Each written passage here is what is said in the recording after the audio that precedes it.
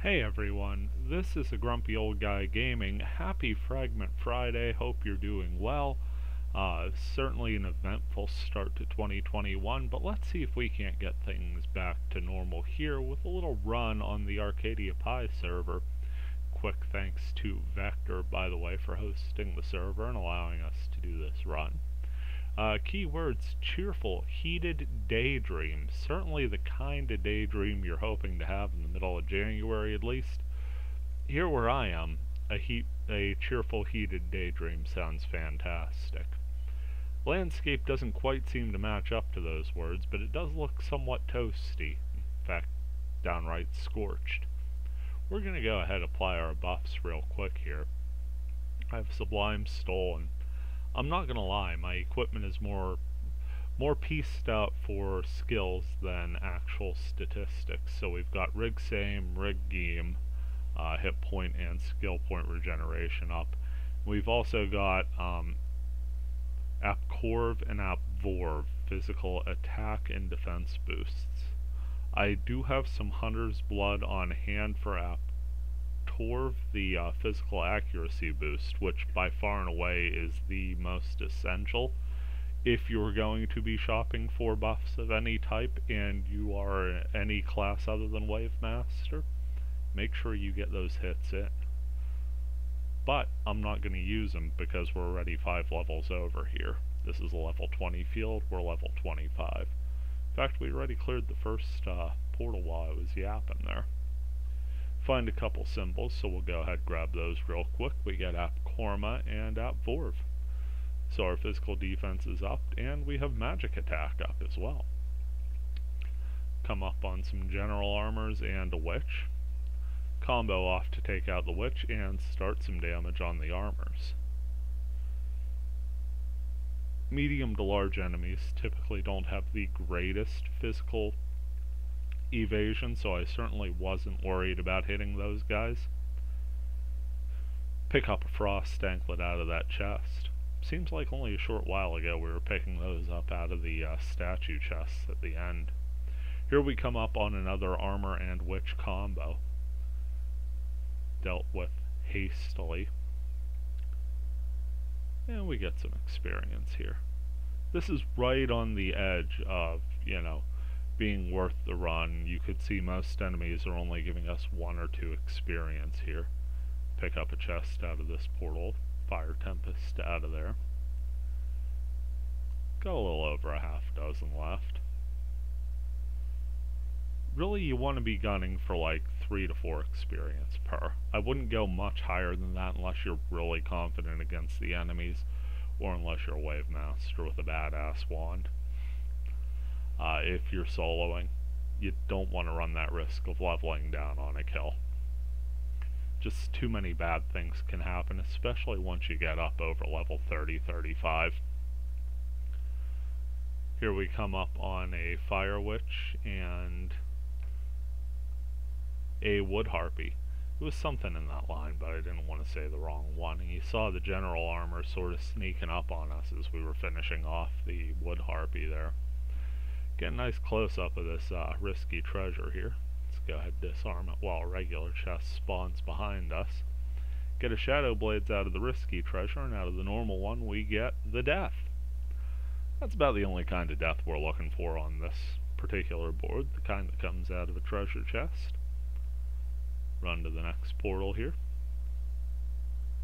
Pair of general armor. Again, hitting that multi-target attack just to get a little bit of damage going, just a bit of a head start in transition. Picking up our quality 2 experience there.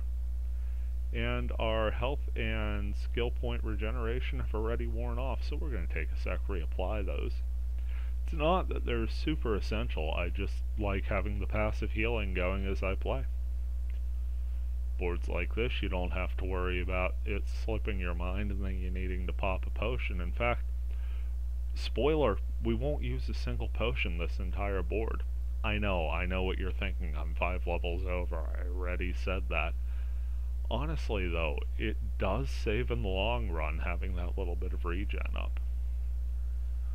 Certainly a little annoying going through all the casting times and whatnot. You could save up charms, but I'm not sure if those go through the casting time or not as well. Either way, I like having the abilities on hand, especially with rigged game. You kind of look at it, and by the time you're done casting, it's kind of paid for itself with that 2 extra SP per check there. Here we come up on 3 general armors, and I'm just going to combo like my life depends on it. They're going to do the same to me. So you see a symphony of violence there as everybody's twirling around and just bashing each other upside the head with stuff. We do get through. Open up a chest with another frost anklet, and our speed boost is gone. So to get to that last portal a little quicker, let's call on our old friend the Noble Grunty. Gonna ride him around and remind you of another peculiar perk. While you're riding a Grunty, you can't open portals, which means monsters can't attack you. Go ahead, take a bit of victory lap there. Finally open the portal up, and we are one-on-one with the last standing general armor of the field. There you see all field portals open. Finish him off with a clubbing blow. I suppose it would be a slicing blow. We're using a slashing weapon. Disarm the trap. Pick up another Shadow Blades. Go ahead and grab ourselves a Grunty Flute. Yeah, we hadn't seen any Grunty food so far this field. I had a feeling it would be Twilight Onion due to the fire element. But just to double check, here's some Twilight Onions. Actually a pretty dense patch of them here. And there's another symbol. Check that out before we head in. And what do we get? Aptorv, great, there's our physical accuracy. Pick up a 4th Twilight Onion, and then on our merry way. Go ahead, circle back here.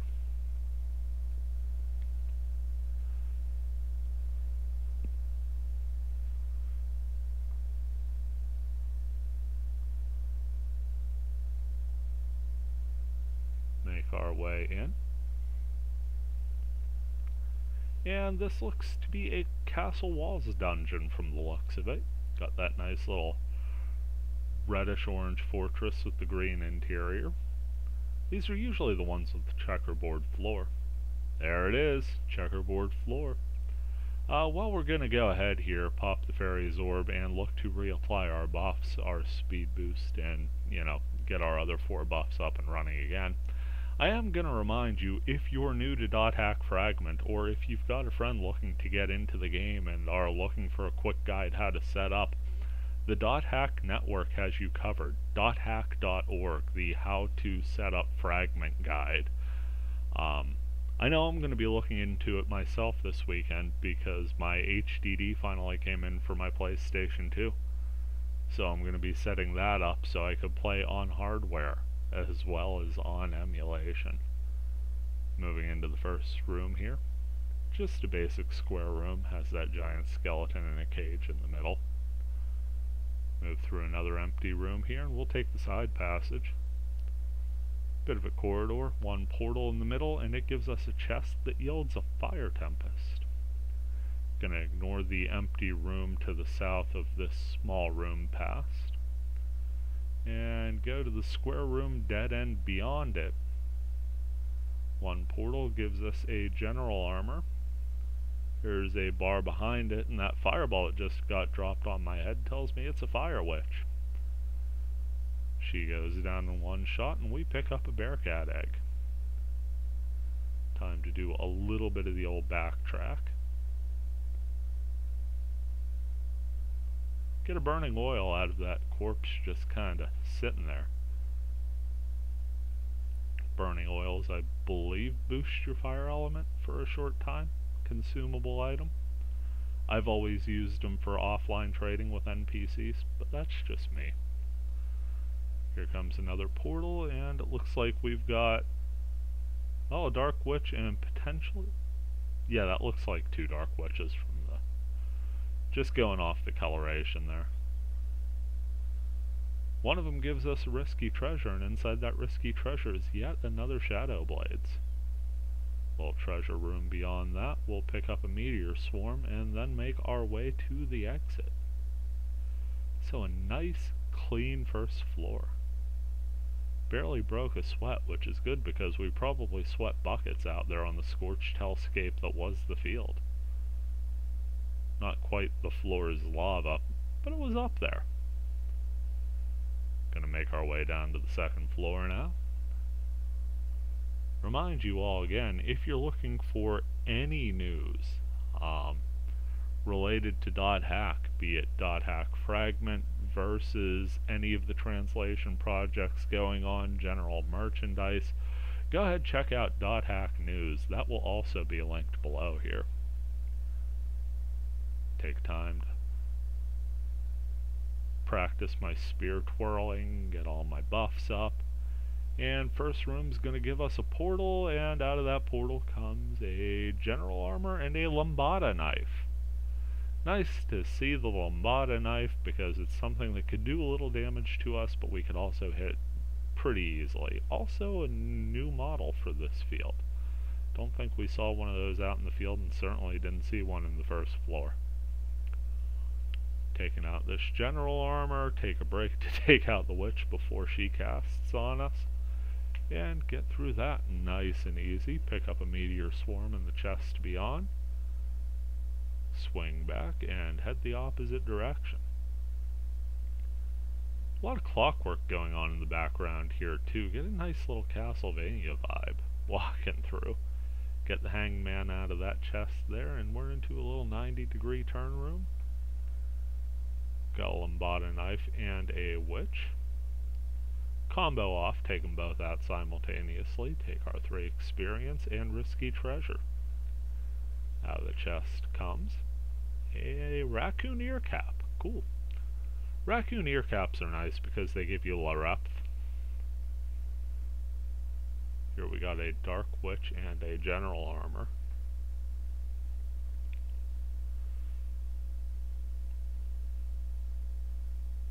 Yet another nice simple combat, and we are on our way to the next room. Diagonal hallway, so a bit of a breather. Lets us get some of that SP back. Semicircle room.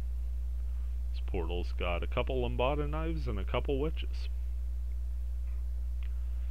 Get taken to task a little bit there, but we managed to make it through the casting and finish everything off. Pick up a meteor swarm for our troubles and progress to a long corridor heading to the stairs to floor 3. Perhaps I was a little over the top on the word long there. Apologies. Moving to floor 3 now. Go ahead, get these buffs up. Kind of see that little rectangle room at about the 3 o'clock position if it was an analog watch face. That's looking like the treasure room, so this is probably the bottom floor. Typically the dungeons on Arcadia Pi, nice simple casual run-throughs. You're not going to run into many 10 floors. In fact, I don't think I've run into any. There may be one, I'm not sure. But generally, if you got 15-20 minutes and you want to do a run, Arcadia Pi is kind of the place to go. Server I think is level 21, but most fields cap out between level, 10 to 20. A little bit of something for everyone there. Here we run up against a Lambada knife and a witch.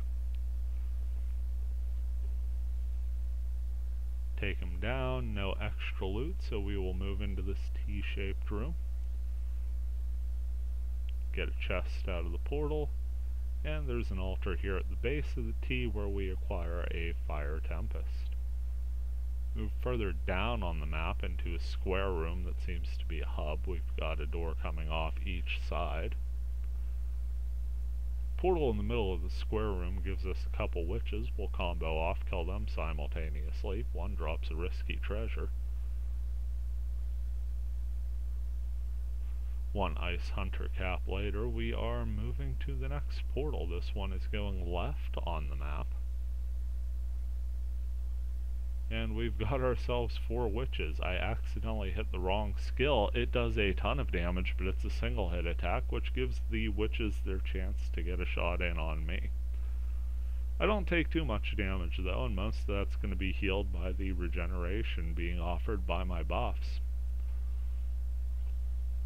Disarming this chest for yet another raccoon ear cap.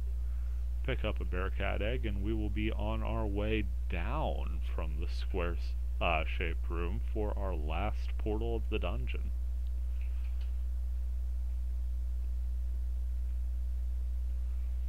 Let's see what we get here. Oh, 4 witches again. This time I hit the right button combination, and they are down before the game could tell us we've opened up all of our dungeon portals.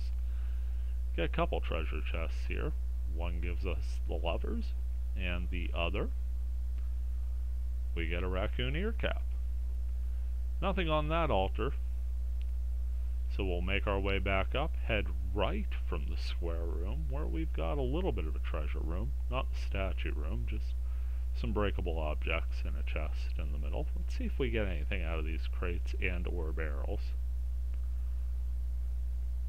0 for 5, 0 for 6.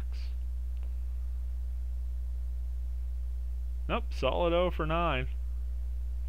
We got the satisfaction of seeing wood fly. Picked up the death out of that chest, I believe. And we're going to make our way to the statue room. So there you go, under 20 minutes, just a hair over 15, but a large part of that was just me casting buffs. You could probably run that under 15 at level 25. Check out what we get here in the statue. Do my trying too hard fast walk.